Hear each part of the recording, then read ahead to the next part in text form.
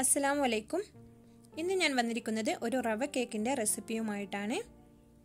ഈ ഒരു കേക്കിന് നമുക്ക് ഓവൻ വേണ്ട, ബീറ്റർ വേണ്ട, മൈദ വേണ്ട, എഗ്ഗ് വേണ്ട, ഇതൊന്നുമില്ലാതെ കുട്ടികൾക്ക് പോലും ഈസി ആയിട്ട് ചെയ്യാൻ പറ്റിയ ഒരു കേക്കാണിത്. നല്ല ടേസ്റ്റി ഒരു കേക്കാണ്. എല്ലാവരും തീർച്ചയായിട്ടും ട്രൈ ചെയ്ത് നോക്കണം.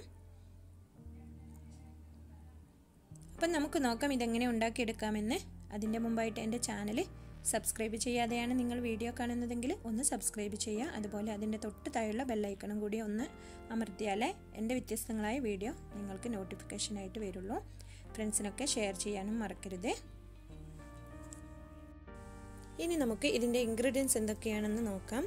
1 കപ്പ് റവ, 1/2 കപ്പ് മുതൽ 1/4 കപ്പ് വരെ പൊടിച്ച പഞ്ചസാര, 1/2 കപ്പ് തൈര്, അധികം പുളിയില്ലാത്ത തൈര്, 1/4 കപ്പ് ഓയിൽ, 1/2 കപ്പ് മുതൽ 1/4 കപ്പ് വരെ milk, tutti Frooti, pineapple essence, baking powder, baking soda, ഒരു പിഞ്ച് ഉപ്പ്.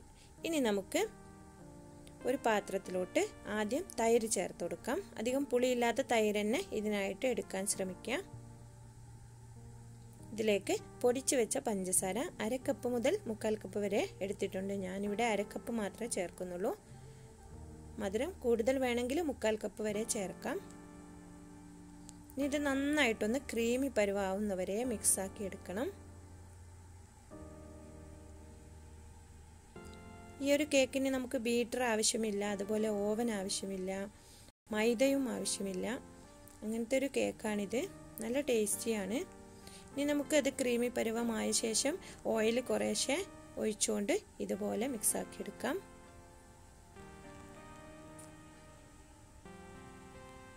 ഇനി നമുക്ക് റവ ചേർത്ത് കൊടുക്കാം. റവ കുറേശ്ശെ ചേർത്തിട്ട് ഇളക്കിക്കൊണ്ടിരിക്കണം. ഞാനിവിടെ വറുത്ത റവയാണ് എടുത്തിരിക്കുന്നത്. വറുത്ത റവ ഇതുപോലെ വാങ്ങിയാൽ മതി.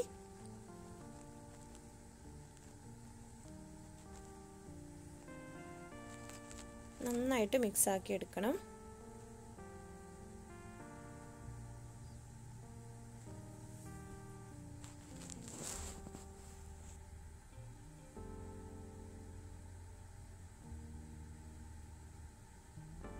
ഇതിലേക്ക് നമുക്ക് കുറച്ച് ഉപ്പ് ചേർക്കണം.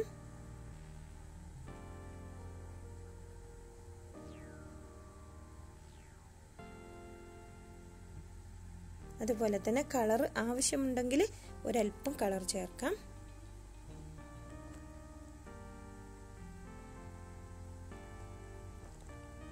ഒരിത്തിരി കളറാണ് ചേർത്തിരിക്കുന്നത്. ഇത് നന്നായിട്ട് മിക്സാക്കി നമുക്ക് അടച്ചു വെക്കണം. ഇതൊന്ന് കുതിർന്ന് വരണം. അതുവരെ ഒരു അരമണിക്കൂർ മുതൽ 1/4 മണിക്കൂർ വരെ നമുക്കൊന്ന് അടച്ചു വെക്കാം. അങ്ങനെ നമ്മുടെ മിക്സ് റെഡിയാക്കി വെച്ചിട്ട് അരമണിക്കൂർ കഴിഞ്ഞു.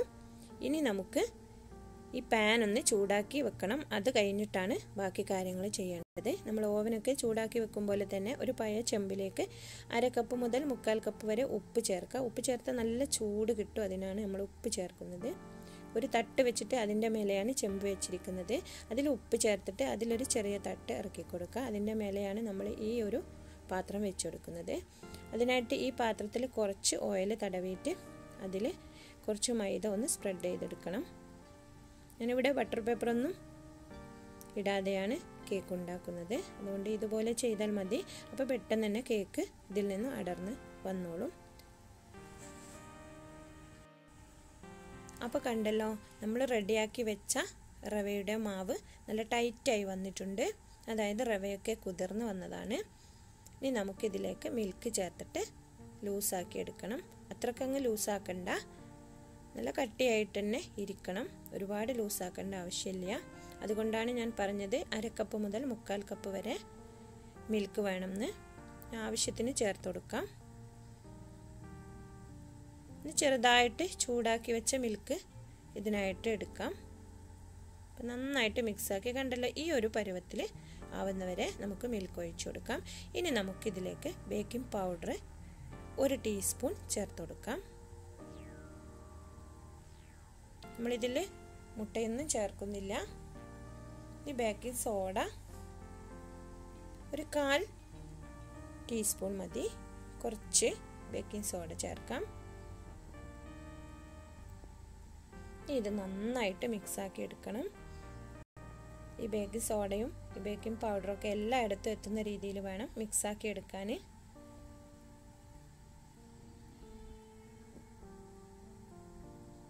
ഇതിലേക്ക് നമുക്ക് പൈനാപ്പിൾ എസൻസ് അതല്ലെങ്കിൽ വാനില എസൻസ് ആണെങ്കിൽ അത് ചേർത്താലും മതി. ഇഷ്ടമുള്ള എസൻസ് ചേർത്ത് കൊടുക്കാം. പൈനാപ്പിൾ എസൻസ് ആണ് കുറച്ചുകൂടി നല്ലത്, ഒരു പ്രത്യേക ടേസ്റ്റ് ആണ്.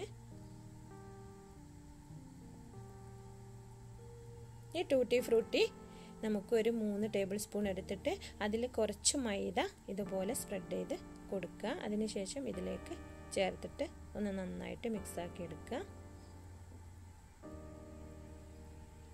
ഈ ഒരു കേക്ക് റവക്ക് പകരം ഒരു കപ്പ് മൈദ ചേർത്താൽ നല്ലതാവും, നല്ല ടേസ്റ്റ് ഉണ്ടാവും. അപ്പം ഞാനിവിടെ റവ ചേർത്തിട്ട് ഒരു വ്യത്യസ്തമായ രീതിയിലാണ് ചെയ്യുന്നത്.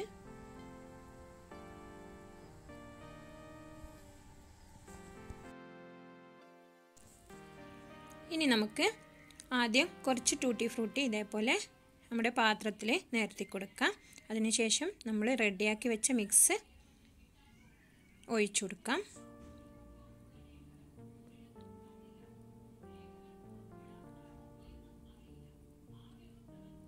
ഇതൊന്ന് നന്നായിട്ടൊന്ന് തട്ടിക്കൊടുക്കണം. ഇതിൻ്റെ ഉള്ളിലുള്ള ബബിൾസൊക്കെ ഒന്ന് പുറത്തേക്ക് പോകാൻ വേണ്ടിയാണ് നമ്മളിങ്ങനെ തട്ടുന്നത്. ഇനി നമുക്ക് നന്നായിട്ട് ചൂടായി കിടക്കുന്ന ഈ പാത്രത്തിലോട്ട് നമ്മുടെ ഈ കേക്കിൻ്റെ പാത്രം ഇറക്കി കൊടുക്കുക. ഇനി ഇതിൻ്റെ മേലെയായിട്ട് കുറച്ച് ടൂട്ടി ഫ്രൂട്ടി ഇട്ട് കൊടുക്കാം. 40 മുതൽ 45 ഒരു മണിക്കൂറിൻ്റെ ഉള്ളിലായിട്ട് നമ്മുടെ കേക്ക് റെഡിയാവും. അപ്പോൾ ഓരോ ചൂടിനനുസരിച്ചായിരിക്കും കേക്ക് ടൈം. അപ്പോൾ ഇത് ആദ്യം ഒന്ന് നന്നായിട്ട് കൂട്ടി വെക്കുക. അതിനുശേഷം തീ മീഡിയം ആക്കി വെക്കുക. നമ്മൾ അടിയിൽ തട്ട് വെച്ചുകൊണ്ട് അങ്ങനെ കരിഞ്ഞൊന്നും പോയില്ല. ഇനി നമുക്കൊന്ന് തുറന്നു നോക്കാം. ഒന്നുകൂടി വെച്ച് കൊടുക്കുക. ഇപ്പം 40 മിനിറ്റ് ആയിട്ടേ ഉള്ളൂ. ഇനി ഞാൻ ഒരു 50 മിനിറ്റ് കഴിഞ്ഞ ശേഷം ഒന്ന് തുറന്ന് നോക്കിയപ്പോൾ ഇത് റെഡി ആയിട്ടുണ്ട്. ഇനി നമുക്കിതൊരു 10 മിനിറ്റ് ഒന്ന് അടച്ച് വെക്കാം. എന്നാലൊന്ന് കേക്ക് നന്നായിട്ട് സോഫ്റ്റ് ആവും. ആ പാത്രത്തിൽ തന്നെ തീ ഓഫ് ചെയ്തിട്ട് ഒന്ന് അടച്ച് വെച്ച് കൊടുക്കാം. അപ്പോൾ നമ്മുടെ അടിപൊളി കേക്ക് ഇവിടെ റെഡി ആയിരിക്കുകയാണ്. നല്ല ടേസ്റ്റിയായ കേക്കാണ്. എല്ലാവരും ട്രൈ ചെയ്ത് നോക്കുക. ഈസി ആയിട്ട് ചെയ്യാൻ പറ്റിയ വീട്ടിൽ തന്നെ ഉള്ള ഇൻഗ്രീഡിയൻസ് വെച്ചിട്ട് കുട്ടികൾക്കായാലും ചെയ്യാൻ പറ്റിയ ഒരു കേക്കാണിത്. വീട്ടിൽ കുട്ടികളൊക്കെ ഉള്ള സമയത്ത് ഇതുപോലെ വൈകുന്നേരത്തെ ചായക്കൊക്കെ ഉണ്ടാക്കിയെടുക്കാൻ പറ്റും. ഓക്കെ, അടുത്ത ഡിഷുമായിട്ട് കാണുന്നവരേക്കും ബൈ.